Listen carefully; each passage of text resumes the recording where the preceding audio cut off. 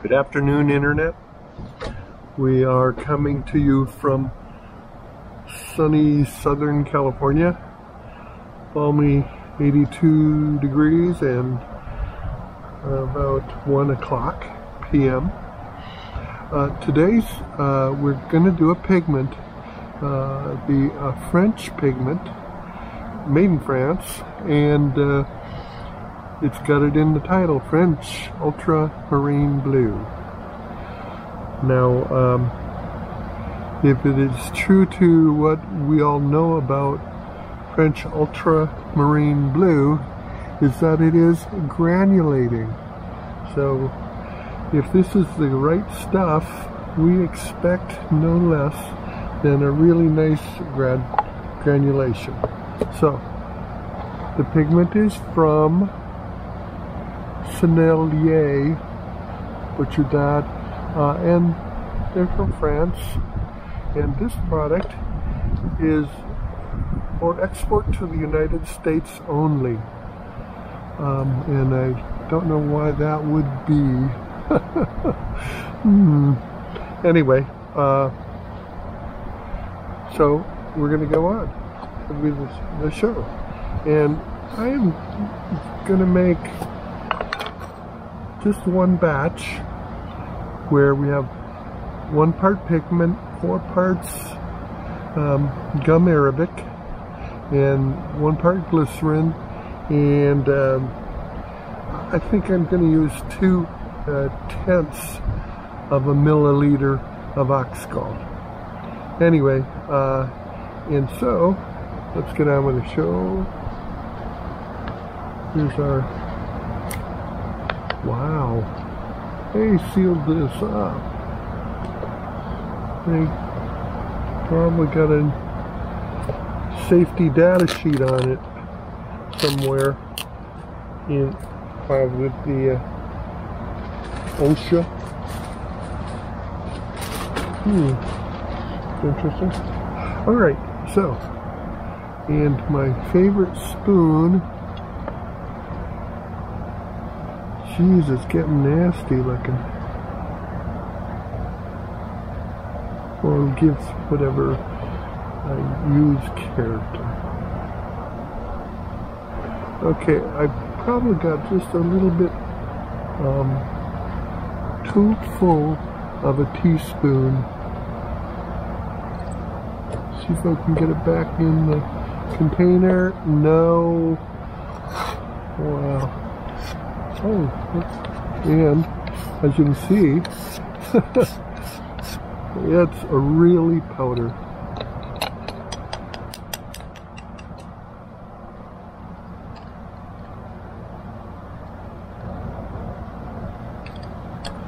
Okay, and so we're gonna close up the container because it's windy today too, so we don't want any of it to blow away. Alright, and so the next thing I'm going to do is use 4 teaspoons of acacia. I think I better rinse this one off.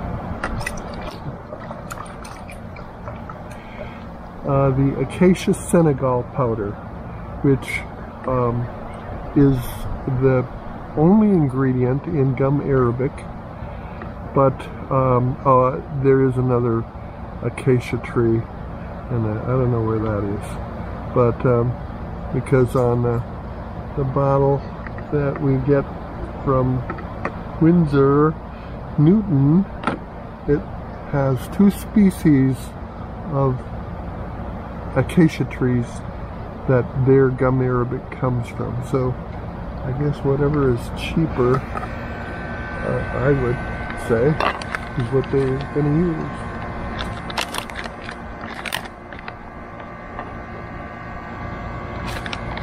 Now this was actually pretty cheap. I think this cost $12 for a pound of powdered gum arabic.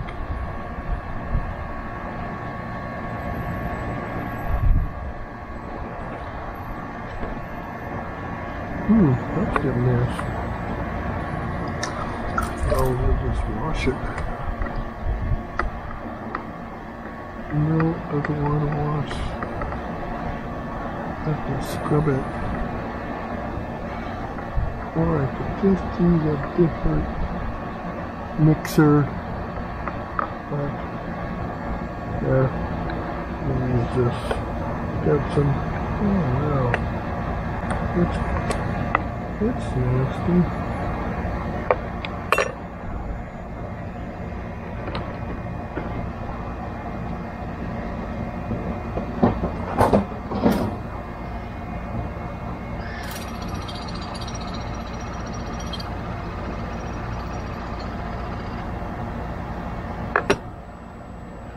I'm using my water pick to clean brushes and whatever. It's kind of like having my own power washer for cleaning brushes.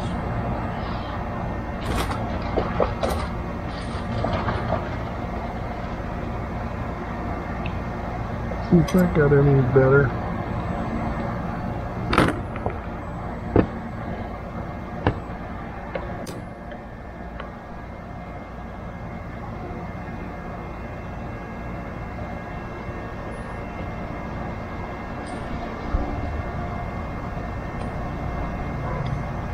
Barely.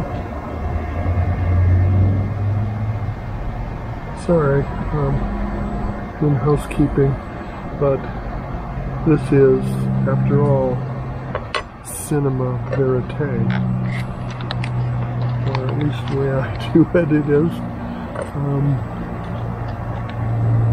there's number 2.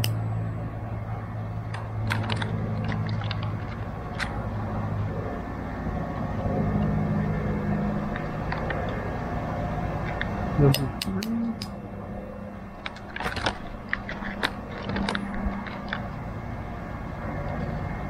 And teaspoon number 4, or part number 4.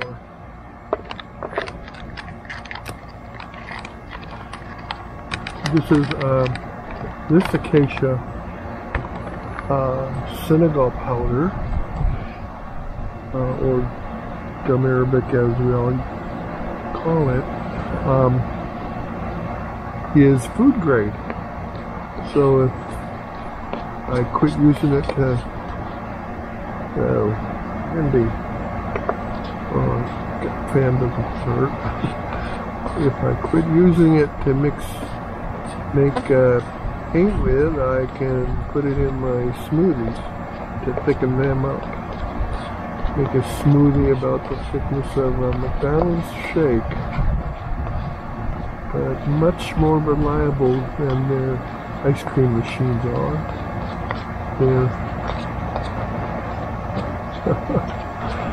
All you need is a blender. Okay, we've mixed all of the dry ingredients, and now we're about to put in the glycerin, and again, 1 part glycerin, and I keep forgetting to shut the lid.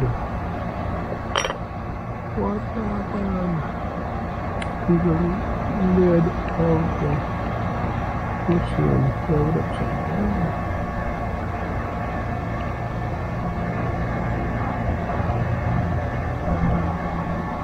Okay. No?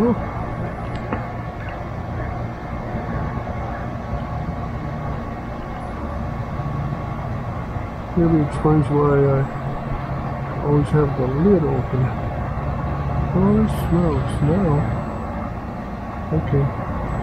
This looks like it would fit this way. Okay, I got the lid working. Got it closed, now I gotta get it open again. Oh, maybe that's why I always leave it open. Yeah, well.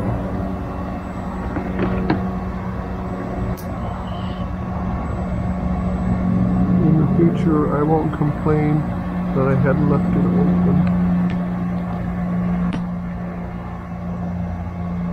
Because you want to, well, maybe I could cut myself too. I'm supposed to be able to push down and the thing pop up.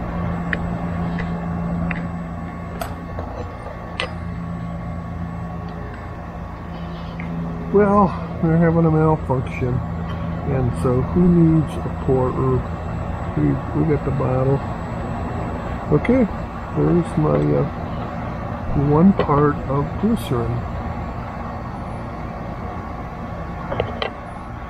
And now, let's add the ox gall. Here's the ox gall, and it's from Winsor Newton, and I don't know much about ox gall, but I'm pretty sure that vegans wouldn't approve of it because it would otherwise say synthetic ox gall. And I don't know if I'm going to, when I get done with this, empty this one, and you don't use very much of it.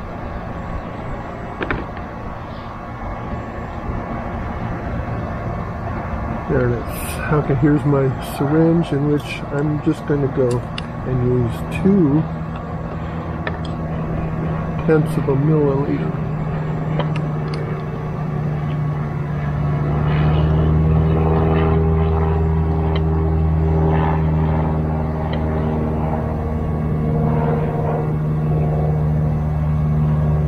Okay, at that rate, 0.2 of a milliliter. I've got enough ox gall here. That ox gall is a spreading agent, so it allows the paint to spread more easily, and it slows up the effects of the main ingredient of the pigment, gum arabic, of the paint. So you can see we need water.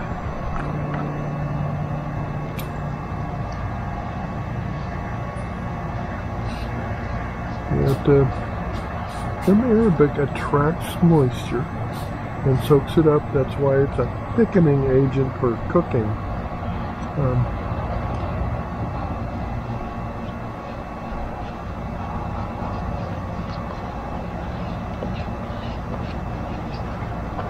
Wow, that's pretty.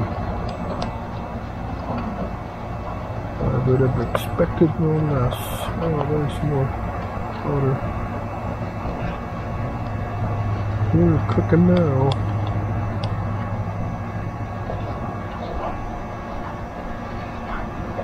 And now the convenient thing of buying your pigments that are granulated is you can do like this. You don't need a pestle and mortar. You don't need to grind the pigment. Pigment is already good. I mean, people that buy these pigments from these, I don't know why, maybe all 3 of the pigment manufacturers are using, or paint manufacturers that I use, 2 of them, they are probably all using the same suppliers, and they're likely to be from France. French have a long history in watercolor. The earliest, and paper, watercolor paper. So, but I believe it was 1492 that the French started producing watercolor paper. Really obviously they were also producing watercolor paint, and it seems that the paint names that we use all have a French origin. Many have a French origin. Anyway, so you know, that's I just made 1 batch, and you know that's a pretty big bunch of stuff. The total, of course, is about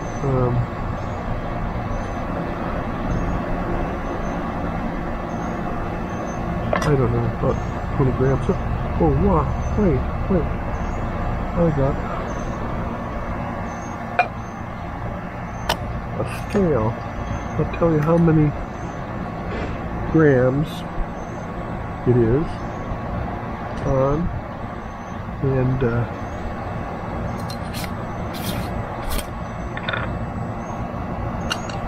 tear. Stop moving.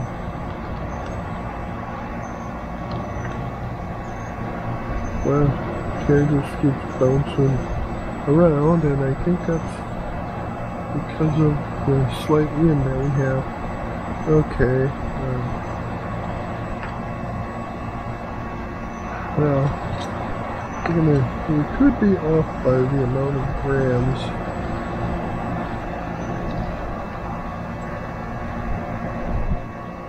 Oh, my scale will only go to 20 grams. Oh, should have known that.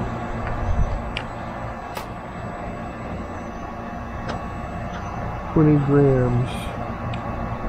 Use the scale to make my own capsules. Of course, make my own capsules of something.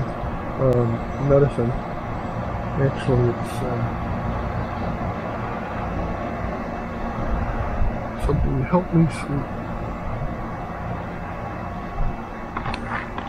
Alright, now, I just think that's a little too thick. And since we're going to use it from the pan directly, you mix it, and it is and cook it all up, and it's the serving dish. This is very thick, and it seems to be about the consistency of what you would use for watercolors. So, you know, if I want to, I can fill my half pans and make my own watercolor set. I'm pretty sure if I leave this out open for any period of time, it will revert. I'm going to clean up a previous project in which we used regular ultramarine blue, not the French Ultramarine Blue. Well, let's move on to go close. Very sticky. I think some of these pigments I actually did add honey, and I really don't like it. It attracts It attracts ants. I just hate ants.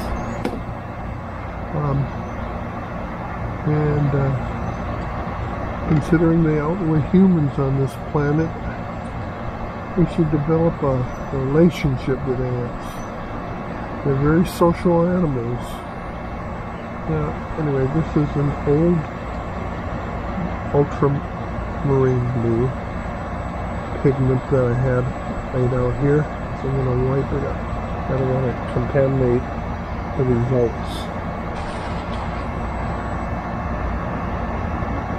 So, we are set to begin.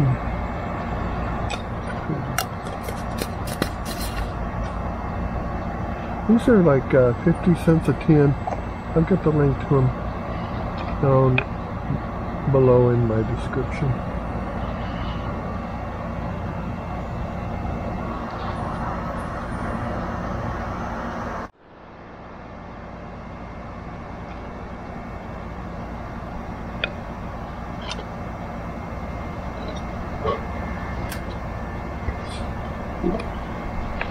Another one.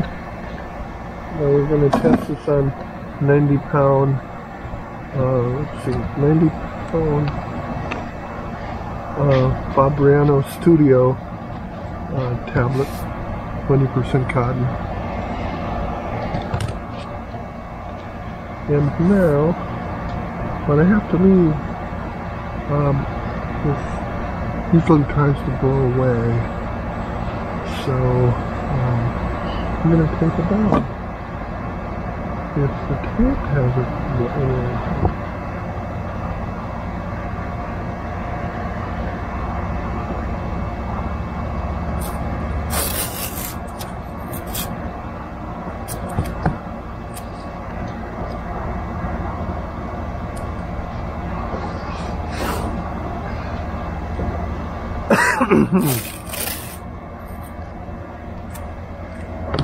Tape it down to my board. And that will not go away so easily. And then the one side that isn't already glued, I'm going to paint the one remaining side here. And so now we're ready to test this pigment.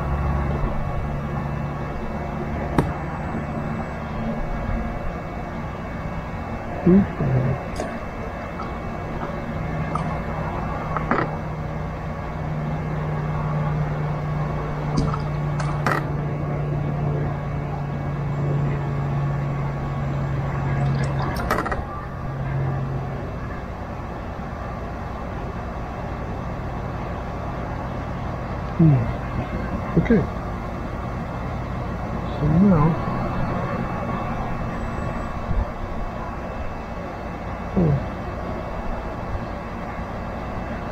seems chunky.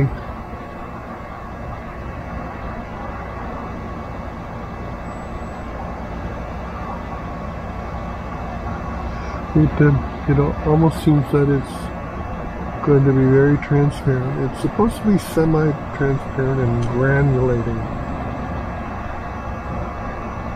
So let's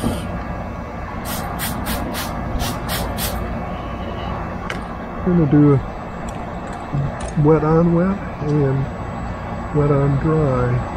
So the lower half here is wet. Let's label this. So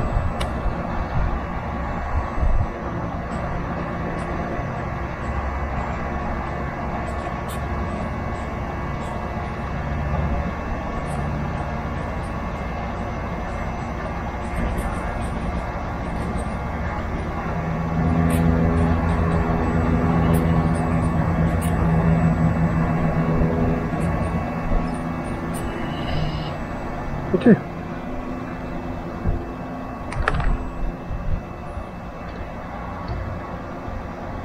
It almost looks like a wash. Yeah. I don't know. For French Ultramarine Blue, maybe we are using far too much water, or you know, you had to do it. Anyway.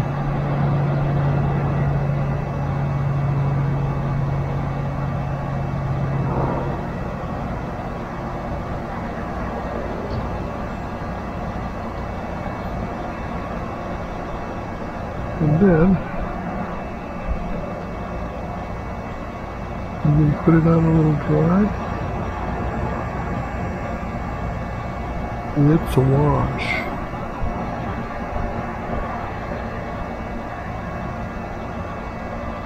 I need to see what it looks like. That's definitely a wash. Now here is far less water mixed in, and it's thick like honey, and I didn't put any honey in it, so let's see.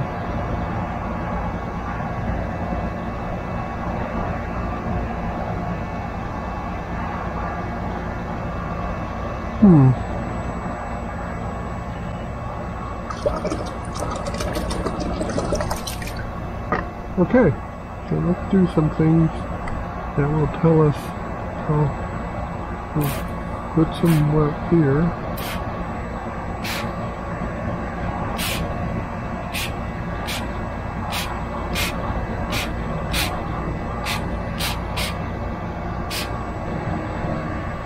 And I can see it's supposed to be non-staining.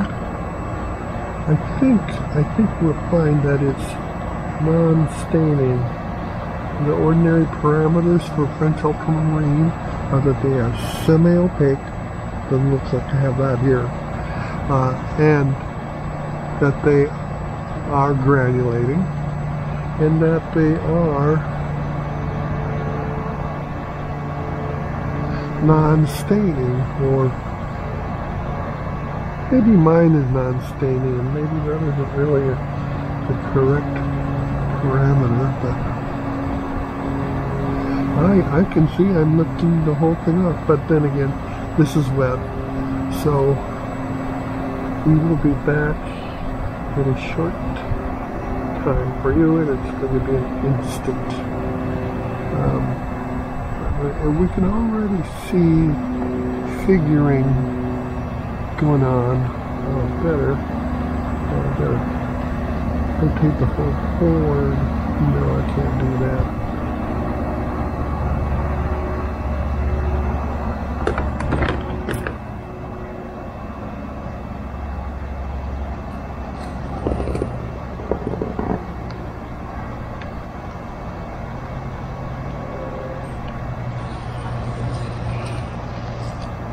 I can do that.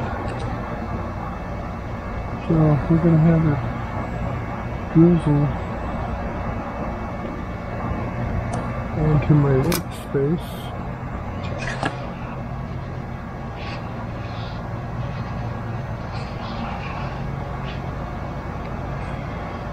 And you can see we've got some activity. Let's walk away and come back in a few minutes.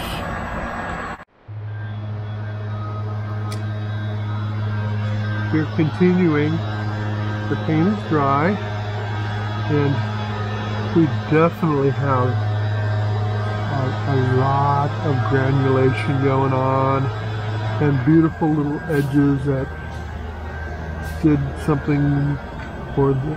And there's actually shininess, which I didn't put honey in it, but that would, because, well, I had honey in it, more of this would be shiny.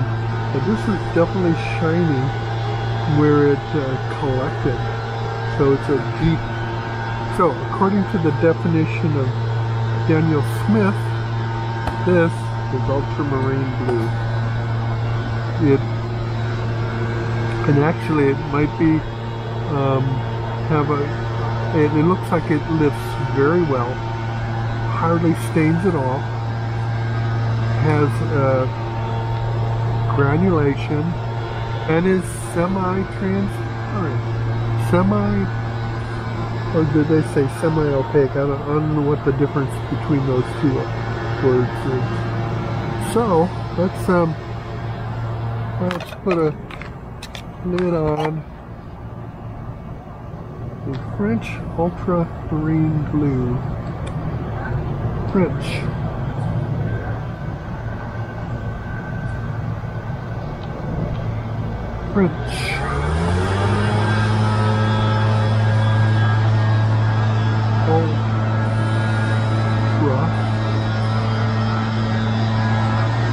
I can't spell it unless I say it.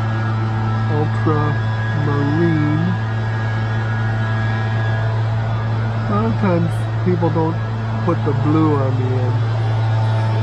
They just say ultramarine. But not me. From France.